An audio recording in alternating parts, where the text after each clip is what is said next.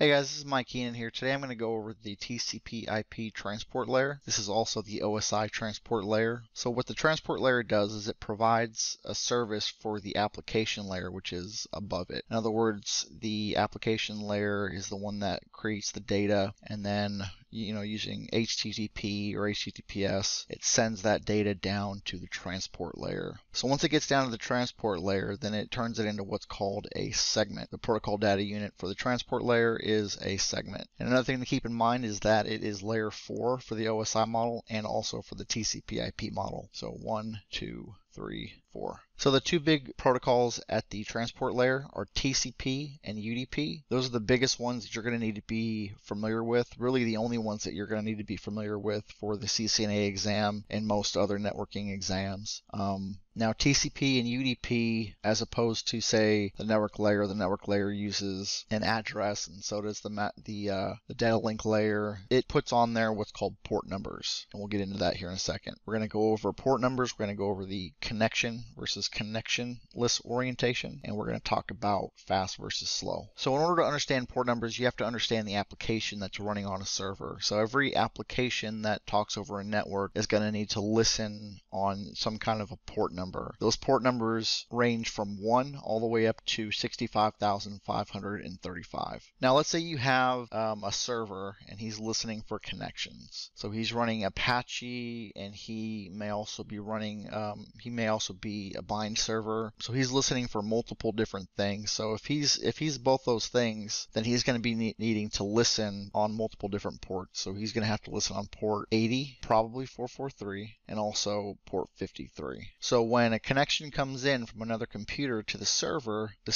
is going to be listening for connections to its IP address, but it's going to also need to distinguish which application it needs to talk to. So that's kind of the purpose for the transport layer on the server side. So if he is listening for HTTPS, then the service will pull the data from port 443 on the server, and the server more accurately will give the data on port 443. So as an example, you can see here I have my Firefox web browser pulled up, and you'll see this HTTPS here.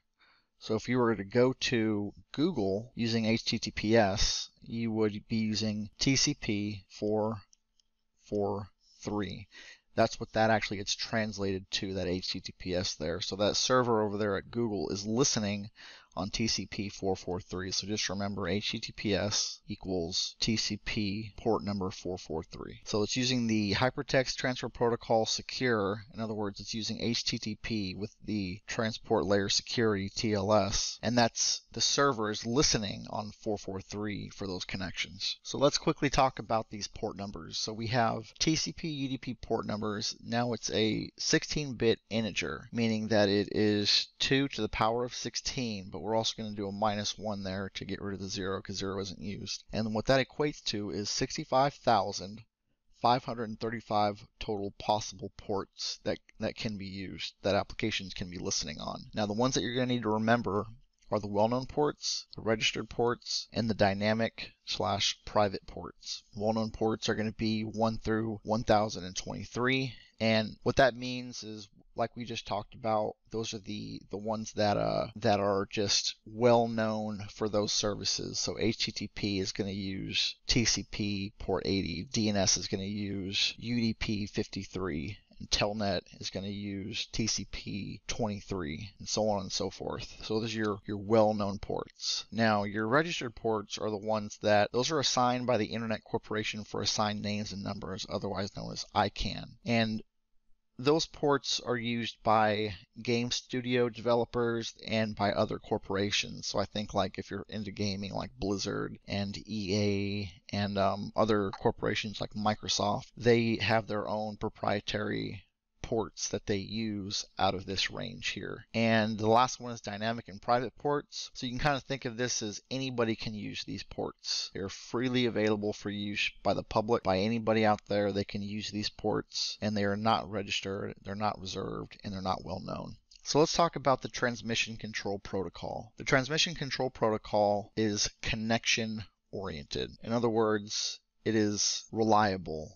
but it's also slower than UDP. Because it is reliable, it's slower than UDP. So what does that mean? Well, it uses something called a three-way handshake whenever it establishes a connection, and it uses sequence and acknowledgement numbers in order to pass data back and forth. But what does that look like? So if we had a workstation over here and we had a server sitting over here, the workstation first sends what's called a SYN request to the server. Now the server is going to send a SYNACK back, and we'll just use these numbers. We'll use 1, 2, so 1, 2, SYN, and then the server sends a SYNACK back, and then the computer will then send an acknowledgement back to the server, and that'll be number 3.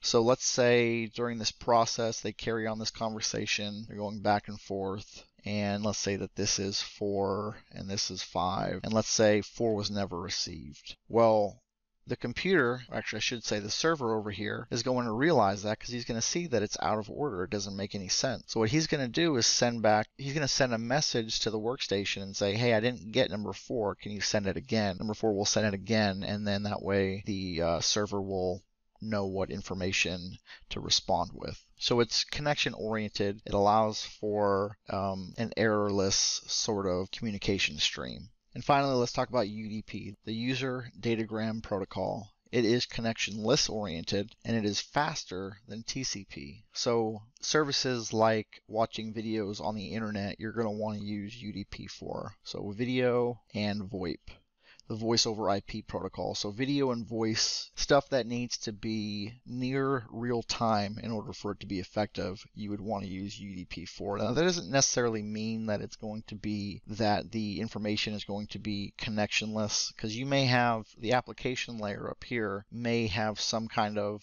built-in, whatever application is running the VoIP or the video service may have a built-in error detection and recovery mechanism. But as far as the transport layer is concerned, UDP will be connectionless oriented, and that's important to remember. I hope you liked this video. I hope you learned something. Don't forget to like and subscribe, and I'll see you in the next one.